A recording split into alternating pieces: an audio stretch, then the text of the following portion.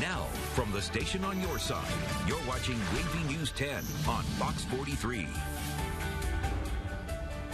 More turmoil in Richmond this morning. The overnight allegations against Lieutenant Governor Justin Fairfax, the next person in line for Virginia's governor's mansion.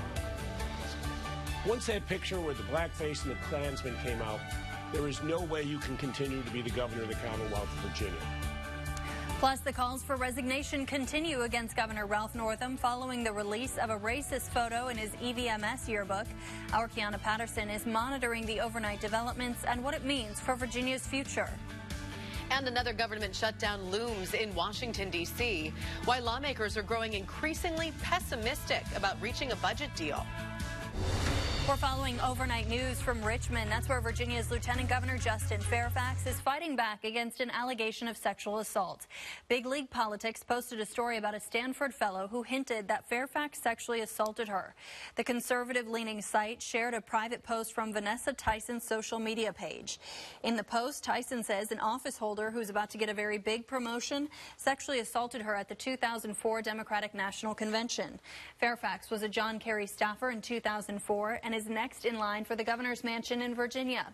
Fairfax's camp released a statement saying, in part, Lieutenant Governor Fairfax has an outstanding and well-earned reputation for treating people with dignity and respect. He has never assaulted anyone ever in any way, shape, or form. Now, this allegation against Fairfax comes during a tumultuous time in Richmond. As we've reported, Governor Ralph Northam is fighting to stay in office after a racist photo on his 1984 EVMS yearbook page surfaced Friday. The Washington Post reports Northam hosted a cabinet meeting last night as he considers resignation. 10 on your sides, Kiana Patterson picks up our coverage in the newsroom this morning. And Kiana, Saturday, Northam said publicly he did not appear in the photo in question. Yes, Katie and Lex, Northam said he took a closer look at that yearbook picture and he believes he is not in it. He also has no plans to resign. However, on Friday night, he says he was in that racist photo and apologized. The Washington Post reports Northam called a senior staff meeting last night, and people in the meeting say it was emotional, but the governor did not make any decisions. Now, many politicians on both parties have called for his resignation, and Sunday, former Governor Terry McAuliffe spoke about the scandal.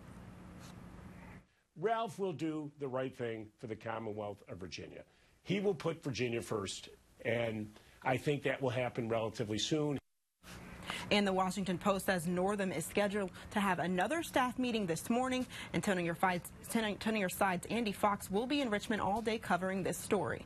Kiana Patterson, 10 on your side. 7:35, happening today. A Virginia Beach man is due in court for a bond hearing this morning at 8 o'clock after authorities charged him in a bizarre chain of events. In the end, one man died and a car hit another person. 33-year-old Roel DeLuach was charged with hit and run while leaving the scene of a deadly house fire. Investigators say DeLuach was leaving his burning home on Rose Petal Drive last week when he hit a woman with his car. Authorities later found 32-year-old John Kilgore dead inside the home. DeLuach and Kilgore lived together in the house. We'll have a crew in the courtroom and bring you updates on air and online. Newport News police are trying to figure out who shot a teenager. Officers got the call yesterday to a home on Dana Ray Court near 76th Street. When they got there, they found a 14-year-old boy with a gunshot wound. The teenager is expected to survive. Police say there's no suspect information right now. If you know anything that can help police, call the crime line. That is 1-888-LOCK-YOU-UP. 7:36 still to come on this Monday morning. Tragedy at the border. What we're learning about the death of a Customs and Border Patrol agent. And you're taking a live look outside from Tower Cam 10.